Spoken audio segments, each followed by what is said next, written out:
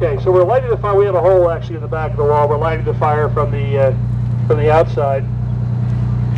This is to simulate a drape. So perhaps we have a lit cigarette that has been dropped into a trash can.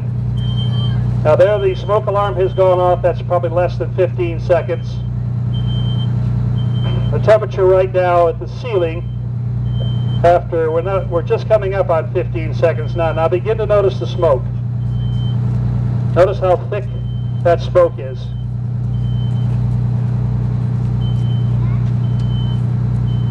At this point, the room would be totally unsurvivable, both from the heat and those toxic fumes that are being produced. You can see the heat is now beginning to buckle the plastic on the top.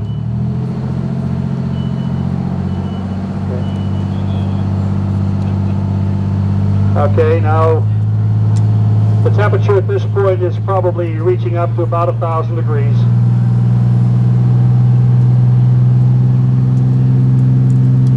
All right, in a moment, if you look at the newspaper on the floor, when that ignites, that's about when flashover will occur, which is just about now.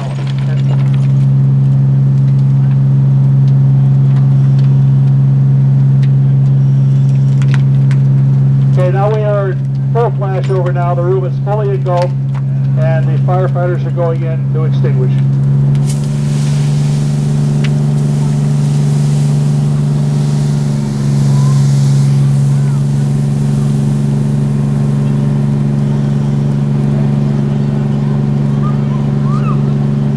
Now folks, the total elapsed time on that, from the ignition to the time we began putting the fire out, was 1 minute and 30 seconds. So when people say you don't have much time to get out of a burning house, now you can see why. Okay, And here again, we go. No accelerants of any kind were used. That was just Rover 2 and fabric. Same scenario with a sprinkler. Now here again, you should hear the smoke alarm go off first. 15 to 20 seconds.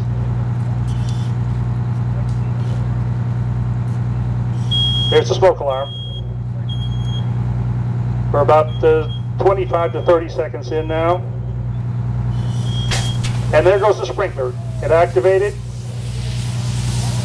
And the fire is well contained, probably out at this point. We're going to go ahead and shut down the sprinklers themselves now. Okay, now what happened here is when the temperature in that room got up to about 135 degrees, it activated the sprinkler. Now, in 90% of the cases, only one sprinkler head goes off. So yes, there is a bit of water damage, but the water damage that a single sprinkler head causes compared to the kind of damage you'd have going into a blazing room like this with fire hoses is minimal.